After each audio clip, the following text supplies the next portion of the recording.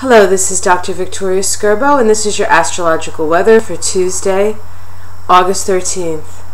Today, the moon is in Scorpio, and the moon in Scorpio puts us in the mood to be willing to dive deep and really feel our feelings. Some of those feelings are not the most pleasant feelings, yet Scorpio has the courage to feel them. The Scorpio moon actually makes some pretty nice aspects to the planets in the Grand Water Trine. It makes a conjunction to Saturn in Scorpio, a trine to Jupiter in Cancer, and a trine to Neptune in Pisces.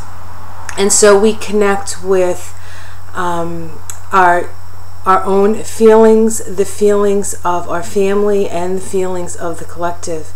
It also interacts with the cardinal T-square that's in the sky, and that's been in the sky since the beginning of July. And the cardinal T-square really is about us evolving to the next level.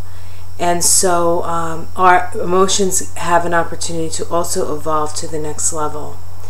There is an irritating aspect between Mercury, which is now in creative Leo, and Pluto in Capricorn.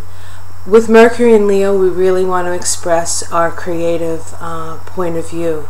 Yet Leo is very much a highly personal sign, and our highly personal need to communicate comes up against Pluto in Capricorn, and Pluto in Capricorn are really the powers that be. So those in charge may not be all that excited about what we have to say to them.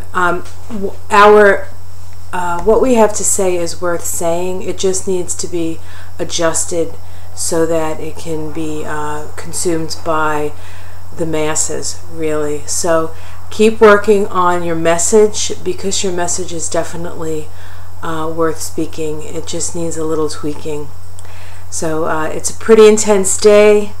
You'll have a lot of feelings, but I think the feelings will light the way for us. So feel your feelings yet again, and I'll see you tomorrow.